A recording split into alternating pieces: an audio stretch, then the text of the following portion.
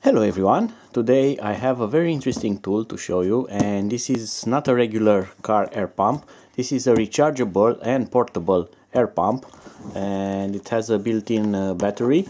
There's no details on the box rather than this here, which has this sticker. So you get some battery capacity, discharge time, and power 120 something watts, voltage 12 point something volts. So let's keep that and go right inside the box. Let's see what we get. So we are greeted by the manual, and we have the specifications here. You can pause the video if you want to. 120 watts, that's rather good for an air compressor. And input voltage 220 volts, it's totally wrong. Charging time 3 hours, that may be accurate. It will work for around 30 minutes, and we have that battery capacity, and it shows us some basic instructions, how to power it on, how to connect things. That's okay for an air pump, it's a sufficient manual. So we have this nice hose, adapter hose, two O-rings there. Looks pretty good, pretty well made.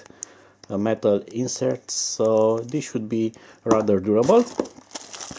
Usual accessories for filling up different things, such as football and inflatable beach accessories and stuff like that. And this is weird, this is the charger, and this thing actually charges on a USB port, so you can charge this almost anywhere.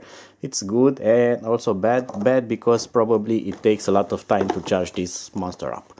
Alright, so let's take a closer look at this. It has a display, we can set the pressure probably, and we have this lock key which actually locks the button so you cannot turn on the pump.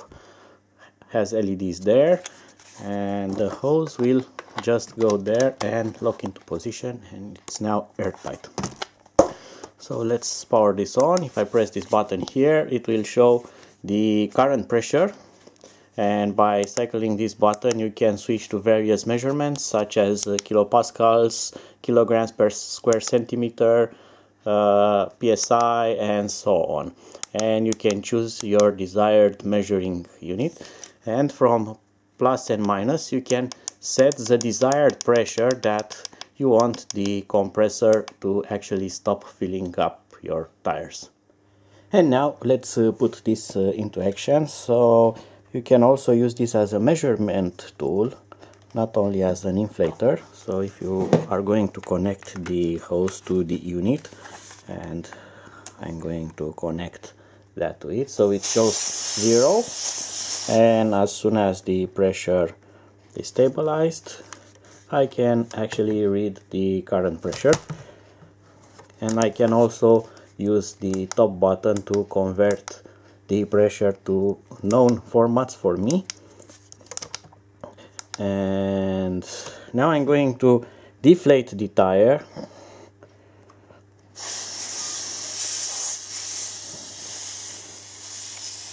Because I want to do a fill-up test, so I'm going to release the air from it.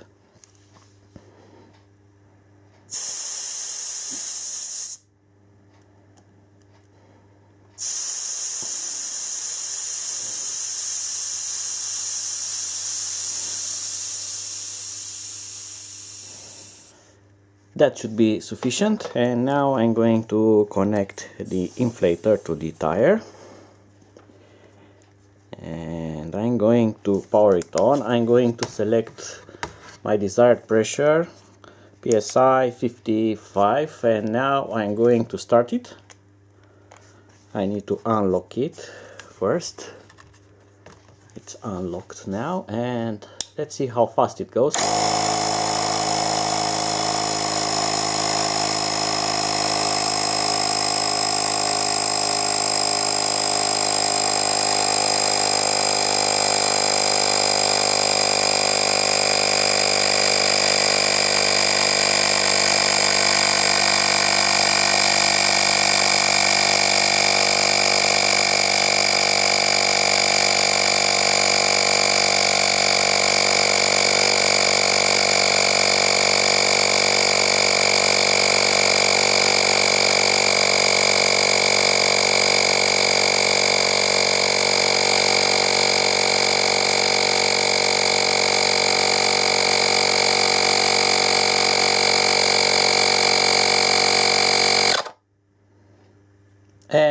it stopped right away at 55 point something, and now the pressure has stabilized and it's 54, so it's rather accurate. And if I want to start it again,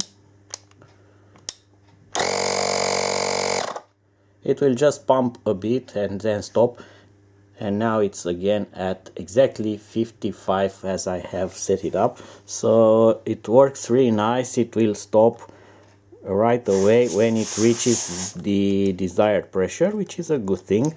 Sadly, I don't have my other pressure gauges available right now to compare it with some others to see if this measurement is accurate or not, but hopefully it will be in the range that is normal for such kind of device.